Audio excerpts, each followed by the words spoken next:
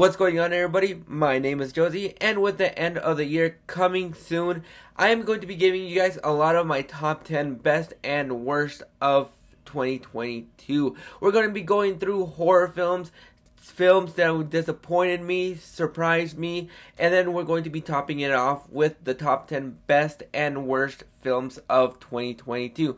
Starting off the top 10 list is going to be the top 10 best horror films of 2022.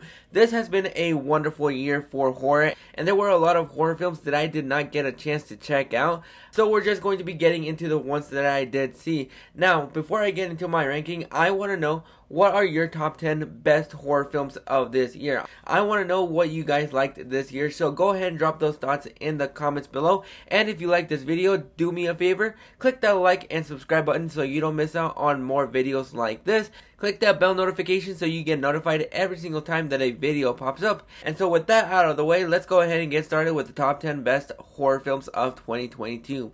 Coming in at number 10 is a movie that surprised me, and that is Pearl. I was not a big fan of X. There were a lot of things that I really did enjoy, but overall I did not like it. I think it was a little bit more style or substance, and with Pearl, I wasn't all that excited for this film, mostly because I really didn't enjoy X. Not only did it make me change my perspective on Pearl in X, also played by Mia Goth, but there was just a lot of creative things they did with this film by going into the Technicolor, and they actually did a little bit more to improve this character, because in X it just felt like a grouchy old lady. But once you see Pearl and X back to back, it gives you a little bit more perspective as to who this character is and what she is longing for. So, coming in at number 9 is Studio 666, a movie that I was really excited about. I'm not the biggest fan of the Foo Fighters. I really enjoy a lot of their music, but when the trailer first arrived, I didn't know what to make out of this movie. It could have gone into a really awful way, or it would have been a really fun time, and it was the latter for me. I thought this movie was a lot of fun.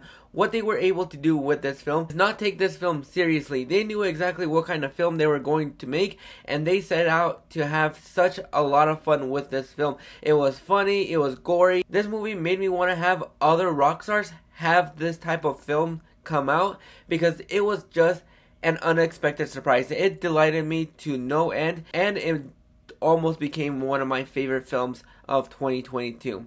Coming in at number 8 is Orphan Kill. I had a lot of trepidation when it came to this film, mostly because when you have the original film with Isabelle Fuhrman as a little girl trying to be an adult, spoiler alert, not only was that a great twist, but one of my concerns about this film in particular, how are they going to make Isabelle Fuhrman look like a little girl since she is an adult now, and it's been about 13 years. But boy, did this movie surprise me. What they did with Isabelle Fuhrman in making her look like a little girl, I thought they did the very creative things, and it was almost unnoticeable. The only time that it was actually noticeable was on her face. I don't think they did a lot of makeup to really hide her age in this film. But taking that gripe aside, there were a lot of twists and turns with this film. I thought it was a lot of fun. Could have gone in such a cliched way, but making Julia Stiles have that turn, I thought that's what made this film a lot of fun, because without that turn, it would just be another prequel. But when you have that turn and you have so many twists and turns here and there, I thought that worked very well, and it was a very creative film that I really enjoyed this year. Coming in at number 7 is a big surprise, and that is The Retaliators. This was a film I didn't really know anything about. The only thing I knew about this film is the fact that Papa Roach had a song on this film, and the trailer looked fun to a degree. They showed this film in theaters for one night, and I just came out with a big surprise. Is there a lot of problems with this film? Absolutely. Is it perfect? Nope. But when I came out of this film, I had a big smile on my face, because I thought this movie was a lot of fun, and it was a very big surprise. It's not a film that a lot of people really know about, but there were just a lot of creative stuff. It did feel like it was a mixture between Evil Dead and Seven, and that is something that I really enjoyed about this film. The soundtrack is fantastic, even though it is just a big compilation of great songs that you've heard from a lot of rock stars. But overall, my overall excitement for this film actually paid off. Coming in at number 6, I have a big surprise, and it's probably going to be ranked higher for a lot of people. That is Scream 5 or Scream 2022. This movie, even though it is creative to a degree, it is the same things that we've seen before. What they did great with Scream 4 was try to appeal to a new generation. And even though this is the same film that we've seen for 4 films now, almost 6, this movie was a lot of fun. You had the introduction of Jenna Ortega and Melissa Barrera in this film, and you also had a great cast here that you really wanted to see who was going to get picked off, who was the killer. One of the biggest surprises that I had with this film, and one of the biggest surprises that I had this year, was the fact that they actually killed off Dewey Riley, one of my favorite characters of all time, and they had the balls, should I say, testicular fortitude, to actually kill him on screen. That was a very shocking death, and I really enjoyed that. This movie was a lot of fun. It came out earlier in the year, but what they did was have some creative things here and there, and I really enjoyed a lot of these characters. I'm really excited to see what they're going to be doing with Scream 6.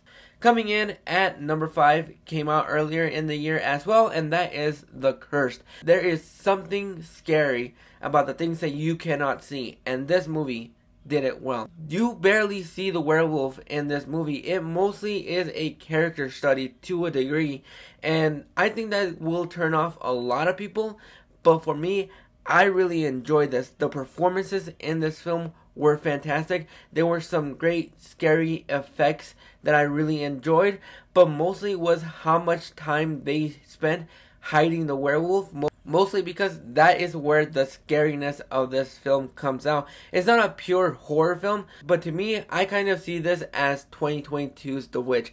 This movie was terrifying, and not seeing the werewolf in this film ripping the limbs of people, I thought it was a lot of fun, and I really enjoyed this to a great degree. Coming in at number 4 is an indie hit that just barely came out about a month ago.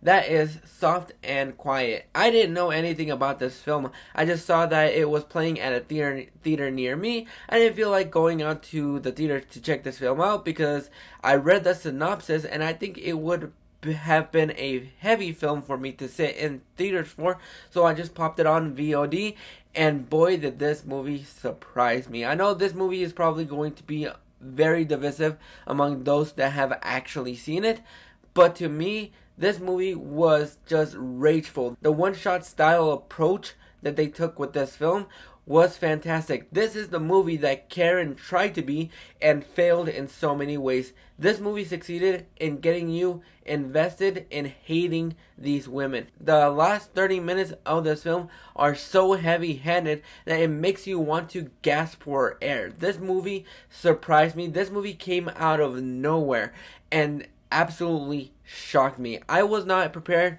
to see how anxious this movie was going to make me and how chilling it was to me personally. It's not one that you want to watch multiple times. It's actually going to be a one and done for me just because of the heaviness that we had with this film.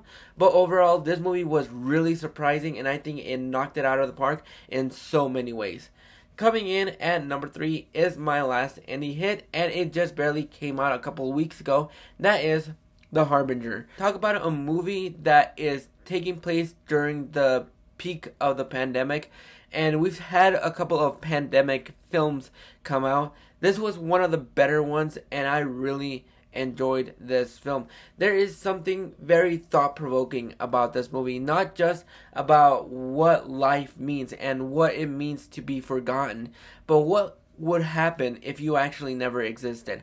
That is something that it took me a while to appreciate. The more that I thought about this film, the more that it climbed up to being one of my favorite horror films of 2022. This movie was really a movie that came out of nowhere for me, just like Soft and Quiet and with The Retaliators. This movie was a movie that I just popped on VOD, and I was just blown away. From the moment this movie starts, it actually shocks you and really surprises you. There is a lot of scary images in this film and a couple of great jump scares done well that I was not expecting to have in this film, and it was just one of the best films that not only gives you thought-provoking things about life, but there were some great jump scares here and there. The acting was alright, but most of this dialogue was not the best, but for me, this was one of the biggest surprises of the year. Coming in at number 2, talk about another surprise, Terrifier 2. I watched the first Terrifier about a week before this film came out, and I was just surprised by how bloody and gnarly it was. I really enjoyed that first film, so I was really excited, even though I was not waiting almost 7 years for another Terrifier film. But boy, I went to a packed house, and even though my theater experience with this film wasn't the best, this movie surprised me at how gory and gnarly this film is. From beginning to end, there is non-stop blood, guts, and gore. Once you think a character is dead, Art the Clown says, you know what, I'm just going to make sure that they're actually dead. And there is one scene that is overkill, and one scene that I had to look away. If you've seen the movie, you know exactly which ones I'm talking about.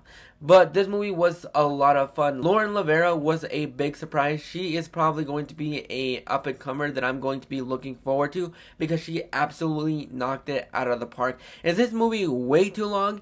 Absolutely. Did I stay around for the post-credit scene? Absolutely not, because I didn't know there was a post-credit scene until I walked back into the theater because I forgot my AirPods.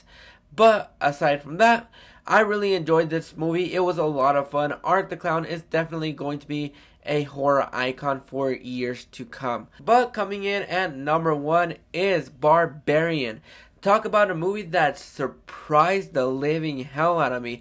When I first saw the trailer, I thought I knew exactly what kind of film I was getting. And when I sat my ass down for about, 90 minutes? This movie took so many twists and turns that I was not expecting, that it just shot up to being my number 1 horror film of 2022. This movie was a lot of fun. It goes in directions that you did not expect it to go, especially when Justin Long is in the film. And that tape measuring scene, wow. Did I laugh my ass off for 20 minutes, that once it got back to the scary parts, it was hard for me to contain my laughter, and I felt bad for everybody that was in that auditorium with me. I had to give props to the marketing department, because they did not give anything away about this film, and I absolutely loved it. Not only was I surprised, but I had a lot of fun coming out of this movie. I know it's probably going to be divisive amongst a lot of people, but for me, personally, this was the best horror film of 2022. I really enjoyed this film. But those aren't my top 10 best horror films of 2022. What are your guys's if you made it this far? Go ahead and drop those thoughts in the comments below. And if you did make it this far, I have links for mostly all of the films on this list that I have reviewed. I think the only one that I did not review was Studio 666, but I will be dropping the links for all 9 films that I have on this list, and hopefully you guys will check out those videos. Also, one last time, if you like this video and want to see more, go ahead and click the like and subscribe button so you don't miss out on more, because content like this can only be made possible by viewers like you. So for the last time, my name is Josie. I'll catch you guys on the flip side.